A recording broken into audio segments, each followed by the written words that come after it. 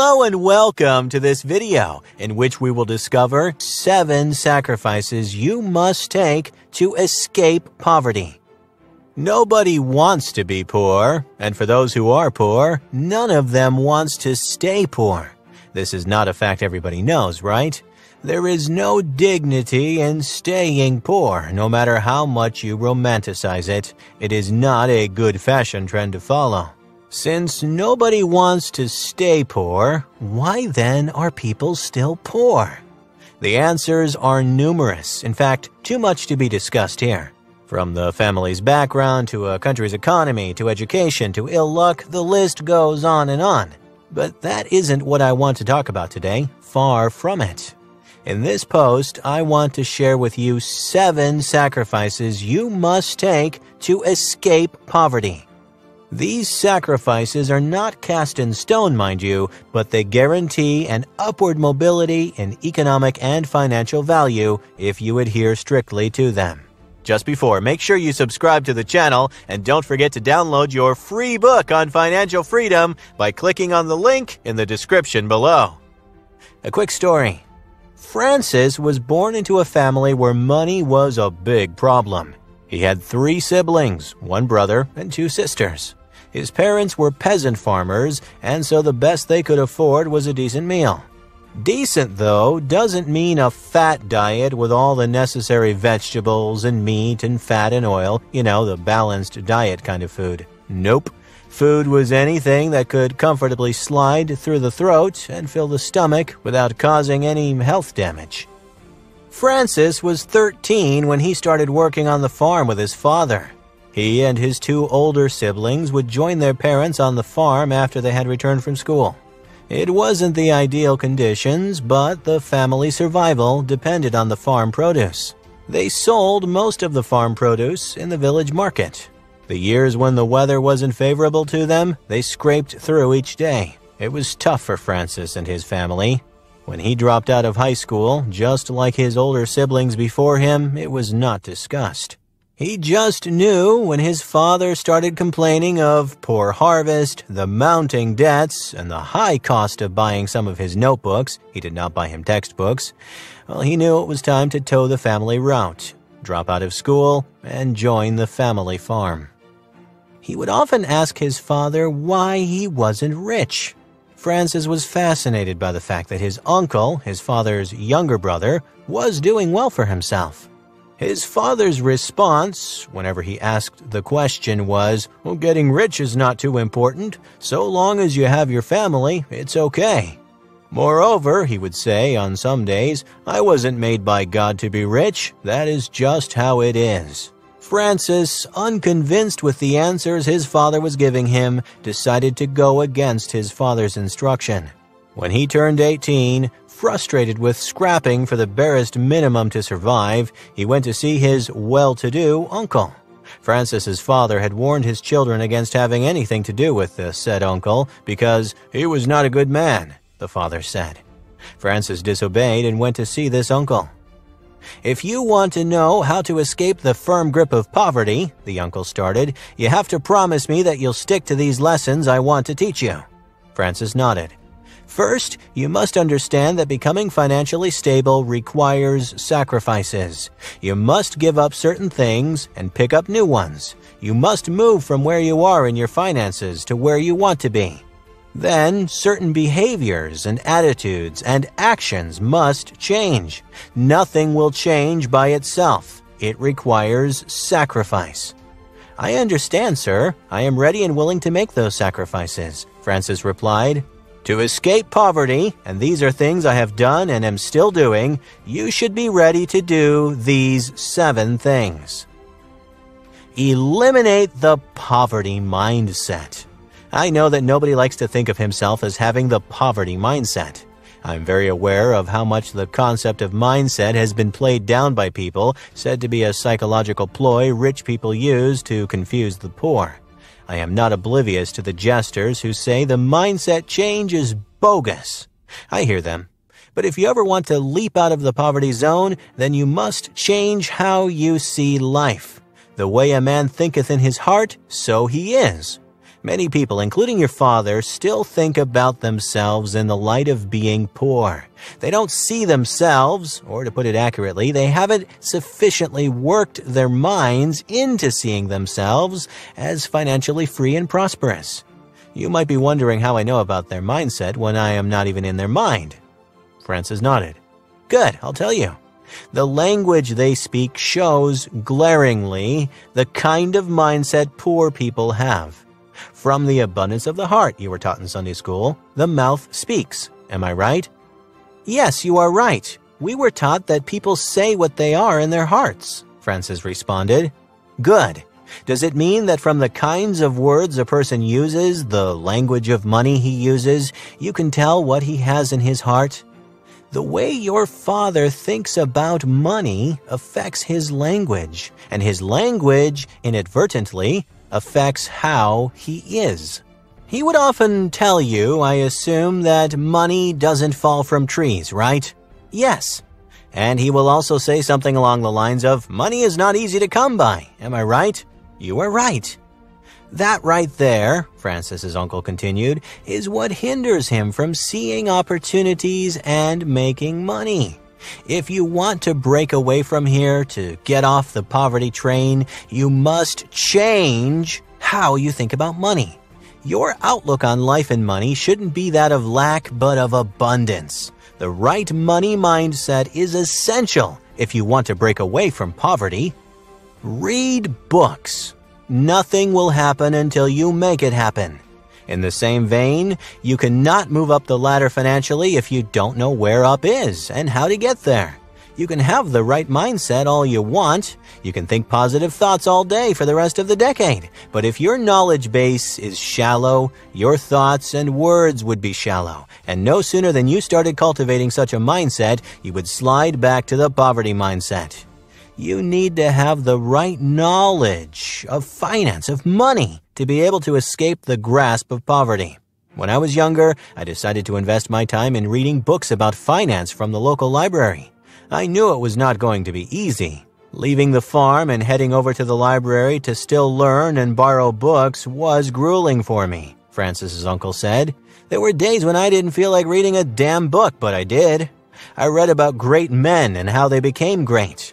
I read about the history of money and how money multiplies itself if put in the right soil. I read about paying oneself first and investing in useful skills. I learned about adding invaluable values to things and people without flinching. Books opened my eyes to the financial possibilities that were ahead of me, as well as the innate abilities I had. Books were the light I needed to help my thought patterns stay focused and improving. From books, I learned how to plan for my future and how to invest in my present. But I read books sometimes. That is the problem. You read sometimes. You don't read to learn or improve. You read for entertainment. If you want to be financially free, reading for leisure doesn't cut it. You must be intentional about what you read and how often you read. You must be willing to give up hours of your time to read. You must be ready to put your body under subjection. You will only perambulate around a spot if you aren't intentional enough. Financial freedom requires intentionality of sacrifice and time. So, my other advice to you is to read books. Don't ever be tired of acquiring knowledge. The day you stop learning is the day you start dying. Avoid toxic people. You can only grow as the level of people around you. There is no way you can escape poverty if you keep on moving with people who have no vision, no plans for their lives, and whose sole aim in life is to remind you how impossible it is to make it out of here. I was deliberate about the people I related with. The moment I decided to break away from the lies of money we were told all our lives, I knew I needed new circles. I didn't particularly search for rich people or children or wealthy men to become friends with, not at all. I searched for people whose ideas of money and their drive for success was at par with mine or superseded mine. I realized all too early that staying with people who didn't see beyond their noses financially would hinder my growth and progress. It was impossible to talk about ideas and money and to break free with people who only saw limitations in life. I need optimism and dreamy-eyed people. In life, your circle of friends would inadvertently define how far you go. Francis, the mental realms your friends and circle would take you to are beyond words. They would expand your mind and help you see the possibilities in everything. But my friends aren't toxic, Francis said. They love me and we are great together. I used the word toxic because, in life, people are either adding value to you or taking them away from you. If your friends are not adding value to you, then they are toxic. It doesn't matter how friendly they are. If their vision and drive for success are nowhere near what you desire, then they are bad for you. But I like being around these people. I know. But that is why these things are called sacrifices. They were not designed to be easy, at least in the short run. But as you keep at it, as you continue to grow your circle of friends, of like minds and visions, you would see just how important the decision was. So how do I find these people? Francis asked. You don't look for these people. They would come to you, or you would go to them. Like attracts like. If you consciously build your mindset, your knowledge set, you would gravitate toward vision-driven people, or they would come to you. You have to be willing to take the chance and make new friends. Don't feel entitled. There is nothing as limiting as feeling like the world owes you something. The world doesn't owe you shit. Never you forget that. The world wasn't designed to make you happy. The world would not come falling onto your laps, and money would not automatically appear in your box of money because you feel like it. You aren't entitled to anything. Zilch, not a single thing. Francis, you are young, and if there is anything I want to instill in you, it is this. The world doesn't give you what you want, it gives you what you deserve. Therefore, my dear boy, you need to stop expecting people to hand things over to you, or for the universe to give you wealth because you have suffered for too long. Such thinking is pure bullocks. Erase it from your head. You get what you deserve. If you feel you don't deserve what was given to you, fight for it. But don't wait for the world to hand you things, or for your rich uncle to automatically give you handouts. That is what my father is always complaining about. He says, you don't give people money, that you don't help your people. That is why he stopped us from coming to you. He says you are wicked and selfish, and that is how all rich people are. Selfish people who only want wealth for themselves and nobody else. Well, I know what your dad thinks about me. I have heard it firsthand. But I am sorry, but my next statement might offend you. Go ahead, I am ready for anything, so long as it will help me escape poverty. Okay, I will tell you. Your dad is entitled. He believes that because I have enough, that I have to give him money whenever he asks. He still thinks my money is the family's money. That isn't true. Nobody owes you anything. Keep that in the front of your mind. Front? Isn't it supposed to be the back of my mind? Francis said as he laughed a bit. Yes, it is supposed to be at the back of your mind, but I want you to keep it in front. That way, you would not forget it. Learn how to sell. Francis's uncle gulped the glass of water on his table. He turned to Francis, whose eyes were bulging with excitement. The next sacrifice you must make, and I say this with all seriousness because most people hate to hear this, is learn to sell. Selling is an important lesson every rich person has learned. You know why? Francis nodded in the negative. Because no matter the amount of value you have to give people, if you can't sell it well, nobody would buy it. You can have all the skills in the world, but if your selling skills suck, you are only but an intelligent poor man, a broke ass. You can never, I repeat, never break out of poverty if you still view selling as evil. Everybody sells. Your dad sells. I sell. Your mother sells. The local banker down this street sells. Every single person is selling. They are either selling values, time, or goods. The problem, however, is that some have more skills than others and are great at selling what they have. The exchange of value for financial reward is not a skill anybody is born with. Even the most excellent salesman in the world learned how to sell. I will not spend too much time on this because I believe you already have an idea on what selling looks like. And like you already know, selling is how you appease the buyer's emotions and satisfy their needs. So, as you go on to learn about money, build your circle of friends, and improve your mind and skill, remember that selling is a must. Learn to sell and sell very well. Don't care what other people think. As long as I live, people would always talk. It doesn't matter whether you were doing the right thing or the wrong one. It doesn't matter if you were rich or poor. People always have an opinion. You are to pay no mind to naysayers because you can never please everybody. If you have decided in your heart on what to do, if that thing tallies with your core vision and purpose, then by all means, go ahead and do it. When you start taking inventory of what people are saying or not saying about you, when you begin to burden yourself with everybody's opinion of you, you lose focus. Getting comfortable demands that you focus. It needs you to keep your eye always on the prize. Don't you ever let go of what you want to do because people aren't comfortable with it? Be the black swan. What is black swan?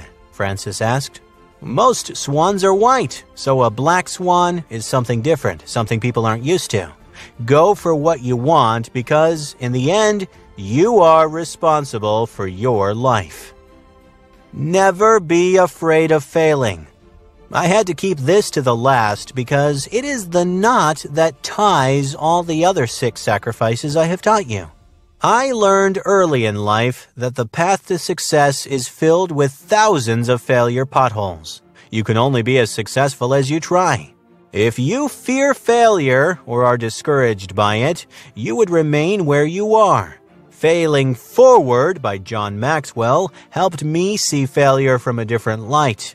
I discovered that failure was functional. You would fail as you try to break free from poverty. You would not always be right. You would make mistakes, financial and emotional ones that would hurt. But you should never be afraid to keep trying, to keep failing. Failure is not bad in and of itself. What is wrong is how we see and deal with failure. You might get 1,000 failures before that big break. You might fail in the middle of a big break. You will feel worthless at first. You will feel like you are a failure, but you aren't. You must keep moving forward. You must fail forward. What do you mean by failing forward? Francis asked. The light in his eyes was aglow. What I mean is you learn from your failures. You keep the lessons learned from every failed attempt and improve on them. You will, if you consistently follow these sacrifices, become rich. It takes time, but it will happen. Financial freedom isn't gotten through the swish of a magic wand. It requires hard work and sacrifice. Hey, if you enjoyed this video, please like, share, comment, and especially subscribe to the channel. You are also free to receive the new book, 5 Steps to Financial Freedom, by clicking on the link in the description.